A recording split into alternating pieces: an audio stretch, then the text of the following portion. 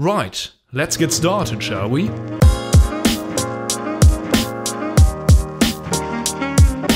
Sloths, amazing creatures. Grace, intelligence, courage, agility, utter beauty. None of these attributes have ever been associated to them. Still, they're very entertaining in their own way, and weirdly enough, we're fascinated by them.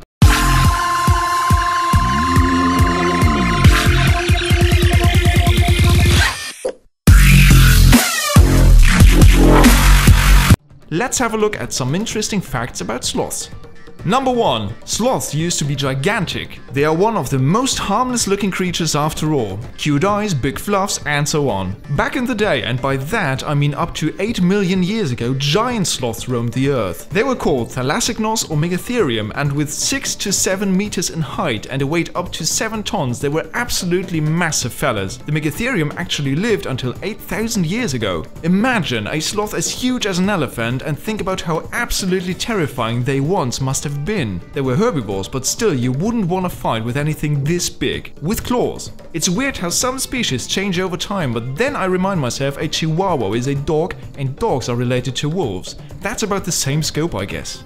Number 2. Sloths love the water. As we know, sloths can be found up in the trees 99% of the time. We'll have a look at the remaining 1% later. But despite that, they're actually very good swimmers. One of their forefathers, the Thalassocnus from millions of years ago, certainly was. And they do have to swim from time to time, since they do move about the area in search for food and sloth ladies, and it would be utterly tragic if they were stopped by a small river. Due to their overall slowness, which also affects their metabolism, they can easily hold their breath for up to 40 minutes under the water. They just don't need that much oxygen, and depending on the current, they might actually be faster swimming than going on land. And because of their vegetarian diet, they tend to have quite a bit of air in their tummies, which makes them sort of floaty. When they swim, they do a breaststroke. I highly recommend watching a few swimming sloths on YouTube. It's absolutely adorable.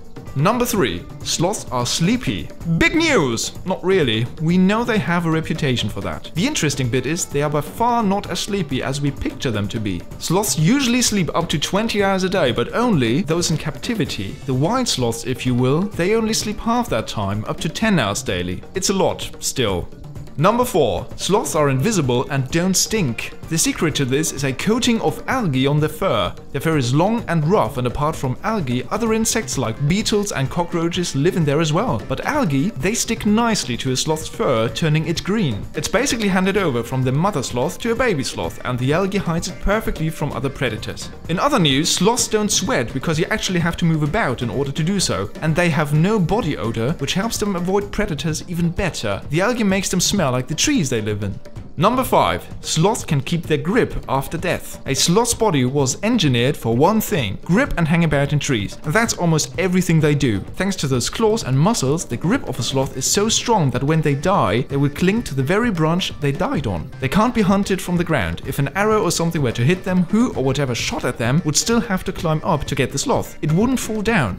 Number 6. Sloths can hold it in. And they're true champions in doing that. Sloths only poop once a week. Utter laziness is the true sloth way of life, and every single thing they do is incredibly slow, and the digestive system is just as slow. There are some foods which take a sloth about a month to digest. So if you went to poop only once a week, you better make it count, right? Sloths can lose up to 1/3 of their body weight during their weekly poo. Just imagine going for a 50-pound scrapping session. Another strange thing about sloths pooping is they always descend to the ground to do their business, which makes them very vulnerable to other predators. It is currently unknown why they don't just do it from the top of the trees, like normal people.